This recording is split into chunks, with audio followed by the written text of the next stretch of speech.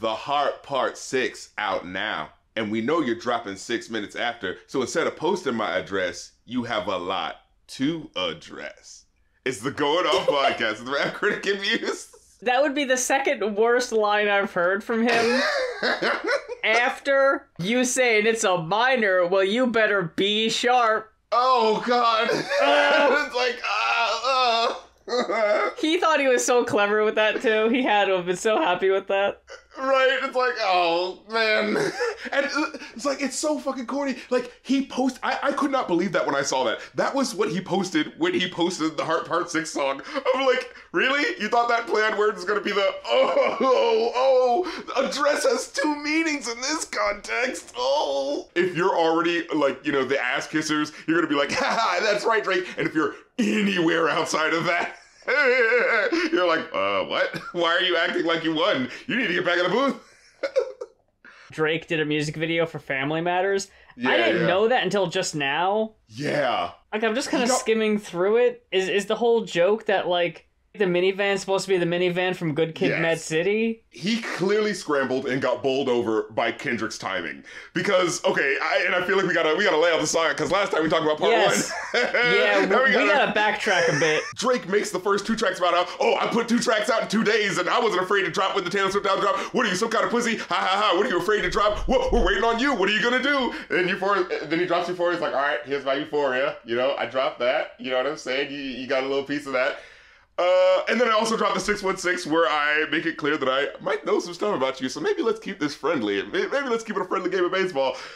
Then Drake decides to, the next day, put out the Family Matters track, essentially going like, oh, you talked about my son on the Euphoria shit, so now I'm gonna come at you. And I was thinking about it for a second, I was like, wait, did he say anything about him? It's like, I don't think he did. And it's like, well, I guess there was that line where he said, you don't know nothing about that. You know, the you don't know nothing about that suite. But I was thinking, but it's more like, ooh, Kendrick was kind of sneaky with that one, because if you look, he technically didn't say anything about him. He just said, I don't think you know anything about that. You know what it reminded me of? It reminded me of, remember the Pusha T beef, where it was like, oh, you know, Drake had that line, it's like, I'm gonna put the ring on you like Virginia Williams or something like that. And then it's like, oh, he said Pusha T's wife's name. Uh-oh, now Pusha T is gonna go all out. And it's one of those things where you look back on the line, it's like, I mean, it wasn't that intense what he said, though. You know, it's not like it was like, if you heard that line, it's not like it'd be like, oh, what did you say? Now I've got to go. It was just it purely felt like this is all I needed to hear. You know, unleash the cannons. And that's what a lot of this beef kind of feels like when I sit back and look at it. It's kind of like he said the right word that I needed to hear. Unleash the cannon, where I'm going to go at him and talk about, oh, what about this domestic dispute? Maybe something about that. Man, I'm going to throw some, rumors out there too. And then it was one of those things where it's like, oh, you want to make it about, you want to go at my character for real?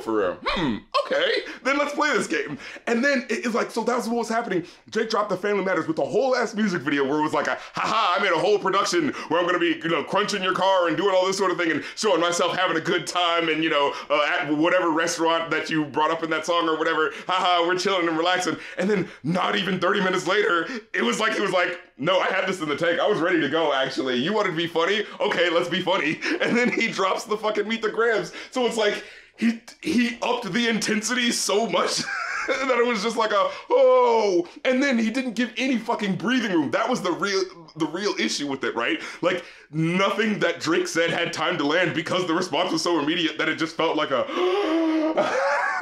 like he was playing you. He was like, you could feel that, he was waiting for you to go. Like, oh, you're gonna dedicate a whole track to going at me? Okay.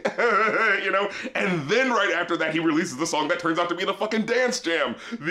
They not like us. They not like us. So it just felt like he literally, metaphorically musically walked this man down like he said he was gonna do. It was like you thought I couldn't drop a song day after day? Oh, was that what your joke was? Oh, actually, how's this? How's this? How's this?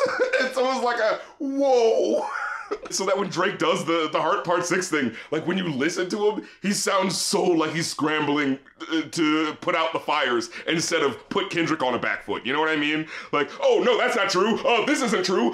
And then the problem with it is he like triples down on saying certain shit where he's like, oh, I'm too famous to ever be a pedophile, and you've never heard of my name on any sex offender registry list. It's like, oh, I think you doth protest too much, Drake. Like, honestly, if you look at, like, just the reaction of people, it was so clear that people were clowning on the bad lines from that song. That was, like, any of the things, like, that was the thing about it, too. It was, like, anything that Drake said that actually might have connected, because, yeah, we can't know 100% anything, so it's all about, oh, how can I pull down your reputation, right? Like, that's what this all is at the end of the day.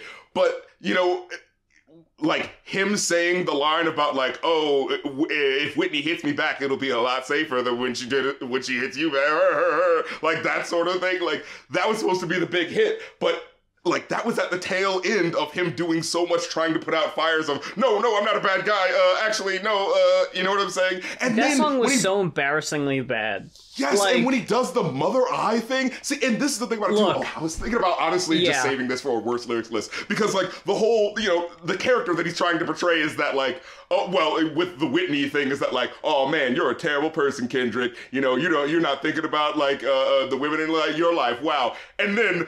Oh, I've got one on you. I was just about to talk to my mom. This is the most contrived fucking setup. I was just about to talk to my mom, and I said, mother eye. Wait a minute. Isn't that like that song where you got sexually molested? Oh, now it all makes sense. You were sexually molested. Ha ha. It's like, like, what's here going on? And then when you pull back, and it's like, did you listen to that full song? Because the point was that he explicitly wasn't. And this is the thing that pissed me off even more. It's like, that just shows how lazy you were being, because you could have gone with that angle. You could have gone with the, who's this savior thinking he's gonna help anyone, trying to tell sexual assault victims that they should forgive you. Like, that was the angle, you know what I'm saying? Like, you could have totally taken the high road there and been like, now I look like the better guy, because remember that album where da-da-da, but then he fucked that up. Like, he really fucked himself there, because he clearly was scrambling, you know what I mean? Came off like such a cocky heel in the Heart Part 6. The thing that was so funny to me was his whole, that's why you're focusing on that aspect of what you're attacking me for. Now it all makes sense. Now I just feel bad. Now I don't want to do this anymore. Yeah, you know what? The way you tried to twist it. You know what? I think this is where I'm gonna stop it, because I feel bad. Not because you're dragging my name harder than it's ever fucking been dragged. Like, stop acting. Like, trying to reframe it, but also he still had to, you know, he still brought it up like a couple of times. So it's like, he's trying to do both of, I don't even care, but I still have to make sure people know, but I don't even care. Like, yeah. And then by the time you get to the end, it's like I said, I thought Drake was gonna come out with the dance pop song that's dissing Kendrick, and like, oh no, now you can't escape it, it's the #1 song in the country, and you know, he's coming at you. Oh, I thought that was gonna be the play. And then Kendrick ends up having the hit song, and it's like, oh no, that was supposed to be your one thing that you were supposed to get him at, you know? Kendrick Lamar's back catalog up 49% following Weekend of Beef. No. Drake's down 5%. And you know that's a big 5%. That's the main story on Billboard right now. Like That is number 8, and Euphoria is number 11. That's not bad. Drake is at number 17 with Push Ups. I'm surprised that one's still there, yeah. Yeah. Oh, and that's the thing that people said too. Yeah, on Push Ups, he technically does mention Kendrick's wife's name first. Like, that technically does happen. But that's the thing about it. It's so stupid the way he brings it up. That it's one of those things where, like, why did you even do that?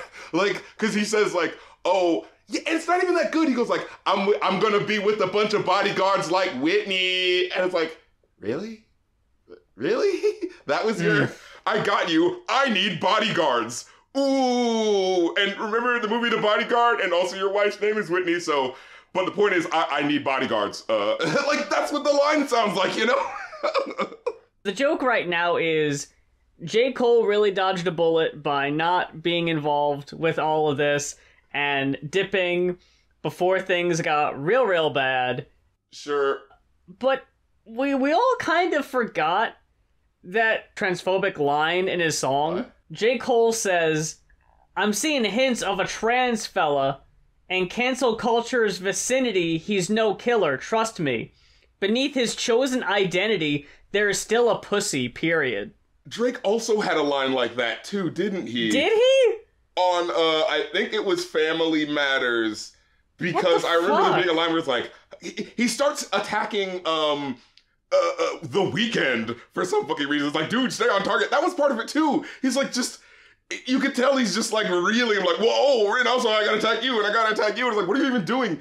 But he has one line, and I was trying to be like, wait, what? What are you trying to say? What does that mean? Like, it was so awkward. It was, you almost had to like squint to kind of see the meaning. Like, okay, he says, tears running down my cheek, laughing at you pussies dying. It's a war cry. Weekend music getting played in all the spots where boys got a little more pride. That's why all your friends dip into Atlanta, paying just to find a tour guide. And it's like, okay, that wasn't, what's that about? That wasn't even, you know what I mean? Like, the thing that fucks up, like, because I was thinking about, like, when I was working on my video, and then the Heart Part 6 comes out, and I'm like, shit, I've already made the script, and, well, I gotta mention this, and should I do it, and should I not, and it doesn't matter enough, and I was, like, looking through the lyrics, and it's like, okay, I put the percentage of, like, how many hits he actually gets, but honestly, if I'm gonna be honest, he, like, misses so many times that I honestly was thinking, like, but I feel like I should take away points, too, because the fucking Mother May I shit goes on for so long, and is so clearly really incorrect does. that it's just like, what are you doing?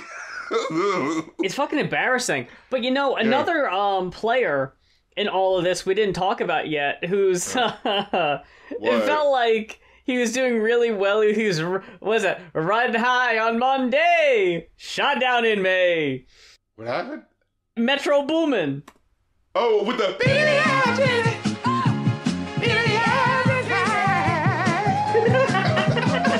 it's like, damn it. I fucking hate how goddamn catchy that song is. Right? It's like, mother, I got the best BBL in history. Is that really, of everything we're gonna go after Drake for? See, that's what I was thinking about too, because I was like, who gives a like, shit? This feels petty, but then it's super petty. You know what sucks? Like, Drake responded to it though, because he left a comment where he's like, "Yo, you chefing up a beat about my ass, fam? What's that about?" It's like, dude, that's not what you need to be responding to. That's not that's not what's gonna get people on your side, dude. That is true. Like, it's a good point, but not now. Like, maybe later. Maybe save that for later. But now, and I haven't looked into it too much, I just saw it was trending a couple days ago, Metro Groomin'? Oh no! Is it coming back on him? That apparently he did like a whole bunch of tweets from when he was like 18 that he had to delete because he's like being super fucking creepy in them. Okay, wait, 18. Okay, how old is he now? Wait. How old is he now? Yeah. What I saw was the Heart Part 6. This was just going back to like some stats that I had seen. How like the Heart Part 6 officially has more dislikes than more dislikes than likes on YouTube, with like 539,000 likes and 540 dislikes. So it's like officially on that like flipped over thing. Meanwhile, Kendrick has barely 1% like dislike. It's like, oh, I think the public has spoken.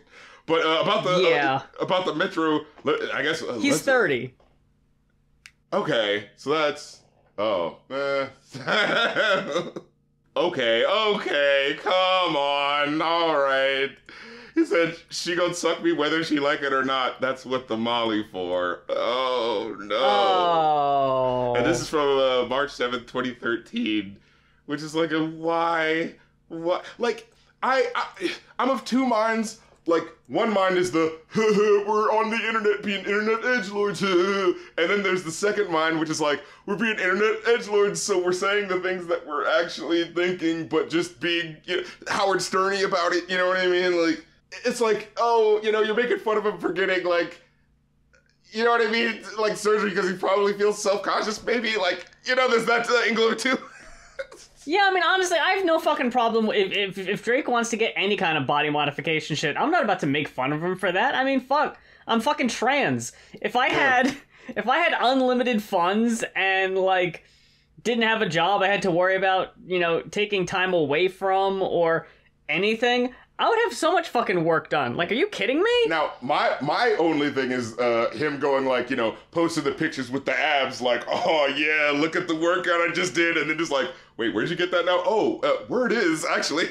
Like, that's lying to people, But like, at the end of the day, rap beefs are about like, making your opponent look foolish while making you look cool. And it is shitty that they took it to this place, but on the same level, like, it so has that air of like, Oh, that's the thing, going back to J. Cole too. It's like, I think J. Cole did a good job of not making it personal.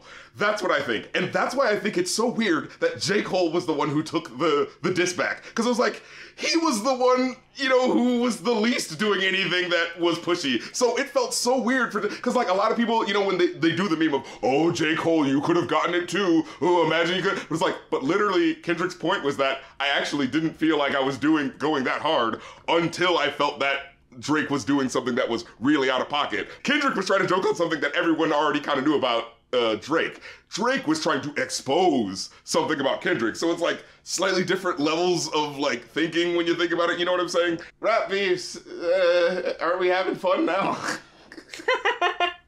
I feel like at this point, I mean, the Heart part, honestly, what ended it, I think, was the Heart Part 6 because he fumbled it so badly in terms of like how to frame the response. In fact, I was thinking about it like, oh yeah, Drake does mention at one point, is like, hey, ain't you hanging out with R. Kelly or sending him commentary because we should be forgiving victims or whatever the heck, and what's up with that? Like, Drake brings that up, but he brings it up so late in the song, I didn't even fucking remember. Like, that was the thing. Yeah, it's like, honestly... You should have started with that. Like, wait, you should have started with, whoa, you calling me this? What about when you did that? That should have been the first 4 lines. Like, I'm dragging you down here with me, you know?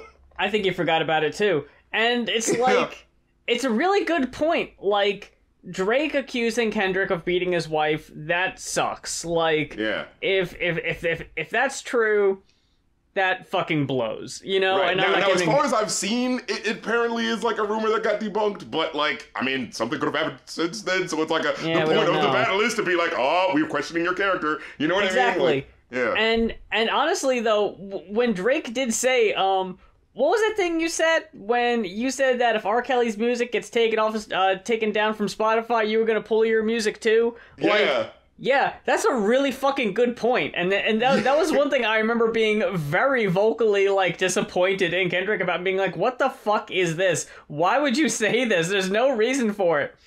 And you're like, yeah, that's a great point. Why did you mention it so fucking late? See, that's what makes me further go like, you really lost, because it's like, there were things to go at Kendrick for. There are things. Like, he just got scared and didn't really know how to put it together in the right way, or at least in a way that didn't make him sound like, yeah, like I said, oh no, I'm totally giving up. Oh, and you can drop your songs. You can drop 100 songs if you want to. I totally don't even care anymore. Wait a minute. At the beginning of the battle, weren't you saying, where's your next song? You need to be able to do the next song, because I've got 20 writers who can help me put together a song, so why can't you put out a song immediately? Like, you know what that really was. That's what it is. Like, we were being kind of dickish all around on this sort of front, you know what I mean? Like, you know, Kendrick clearly, like, was doing a little needling with the, you don't know nothing about that, kind of like prodding him to go into that line. And like, Drake was clearly doing the, if Kendrick drops anything, I know that I have, you know, my ghostwriters in the studio to help me out, you know? So it's like...